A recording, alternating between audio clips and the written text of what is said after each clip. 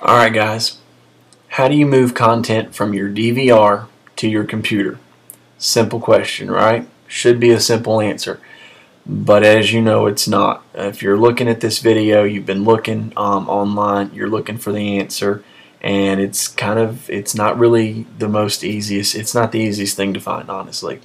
Now, hopefully I'm going to run off here, and this is unscripted. I hope I don't miss anything. And if I do, I'll try to put little links and fix things and whatnot while I'm going. First thing that we need to figure out is whether or not you're using a TiVo or if you have a regular set-top box. If you have a regular set-top box, you now need I don't need to do updates right now. Sorry, automatic updates. Always make sure you check to make sure your software is up to date. Alright, besides that, the first thing that you want to do is you want to look at the back of your box. Find out if you have a FireWire 400 cable connection on the back. If you have a FireWire 400 port or FireWire port in general, it should be by law live. It should work. You should be able to connect to a computer, connect it to a computer. Check to see what kind of cable you need. You either need a 6-pin or a 4-pin FireWire cable. Get one. Plug it into your DVR. If you're on a Mac, your next step is going to be this. You're going to go to the internet and you're going to look for the Apple FireWire SDK. Okay? Your Google search is going to come up and send you to the Apple developer connection. You're going to come down right here and you're going to download the FireWire SDK 26 or whatever version is available for Mac OS X. After you download that, go to Spotlight because you're not going to find it any other way. Go to Spotlight and type in AVC and you're going to come up with a hit result for a program called AVC Video Capture. AVC Video Capture will allow for live recording of content streamed over a FireWire cable. That's kind of the point of this program. It's one of the few out there that I know that actually 100% works. Find your device in your list, click on it. Always make sure you click on it because if it's not chosen already for you, the link to capture from device will not work. The next thing you do, you press DVR list or whatever on your DVR to pull up the list of recorded content. This will allow you to set it up to record live events right off of the television channel, and you can set the channel number and everything. But that's a way different discussion than what we want to get to. This is for getting content from the DVR that you've already recorded so that you can move it off and record something else. This is for stuff you want to keep. Also, the next thing, you notice how it says EMI right here?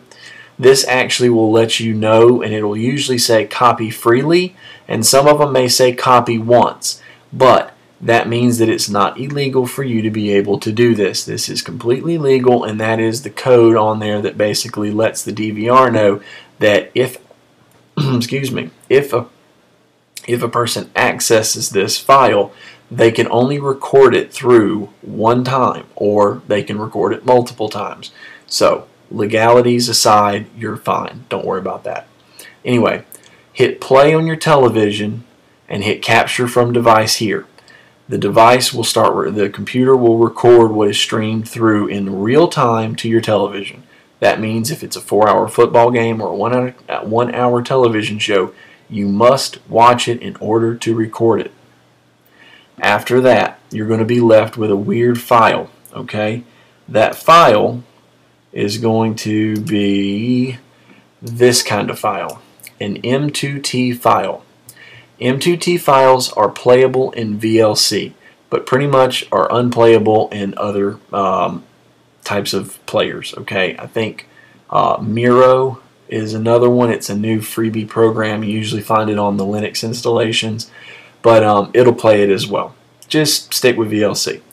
VLC and Handbrake can both do a video conversion for you and turn this M2 file into .mov, MPEG, AVI, whatever you choose. Problem though is that in my experience, if you want to keep these files at a high resolution, you're going to triple the file size. And exactly, you just started going, ooh, God, because that's already 5 gigs, right? That's, that's freaking huge. Let's just say that the device that I have connected here was prior to me getting a TiVo, and a couple football games that I have are 18 to 25 gigs in size, and I've been unable to find a program that will let me be able to convert the file, keep the size at a reasonable, keep it at a reasonable size, and convert it to MOV or MPEG or something like that. That way I can edit the commercials out. So I might have to do an update to this if I can figure that out. So in the meantime, this is how you can get them off your DVR, off of a regular Cox, Comcast, anything that's got a firewire cable. Get it from there, get it to your computer so that you can watch it. I hope you guys enjoyed that. Now, for the TiVo owners, if you have a TiVo, you need to get a program called iTiVo. And I only have a handful of shows in here right now to be able to show you. You can see whether or not they're in HD, and you can see the file sizes. This will extract them from your TiVo wirelessly over your home network. And I have a file set up here. Just to show you, here is Mythbusters already set up in MP4. So as you can see, we even have a preview. We can do quick launch and start playing the video.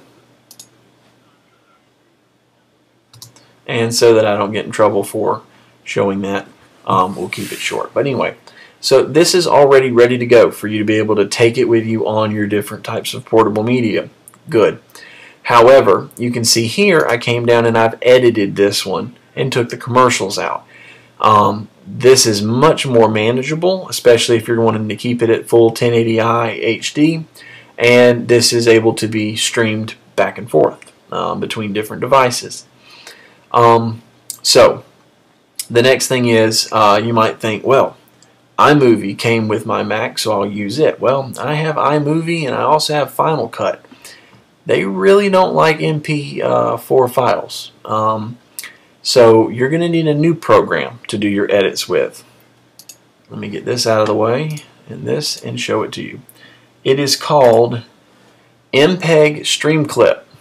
Google it, you'll find it. And what MPEG StreamClip does is it actually lets you take a file, leave it in its original format like we have here, and let you kind of cut things out of it. So I've already marked an in point and an out point down here, as you can see indicated by the gray bar. Now all you have to do is right click and hit cut. That just took out the first set of commercials from the television show. And now I can hit play and I'm going to be able to see the video, and you can kind of skip around in here with it. Alright, this is nip tuck. And then I can eventually get to here where we have a commercial. And you find the commercial, you mark your in point and your out point, you go to edit, you'll select an in point, and then you'll scroll to the end of the commercials, select an out point. And that'll give you the gray bar section that I just had. You'll do the right click, cut, and when you're done, go to File, Save As. And you can do all your cuts first, and then do File Save As, and it will keep the same integrity, the same file size. All the resolution will be, everything is maintained just as it comes off your TiVo, except now you don't have the commercials in there.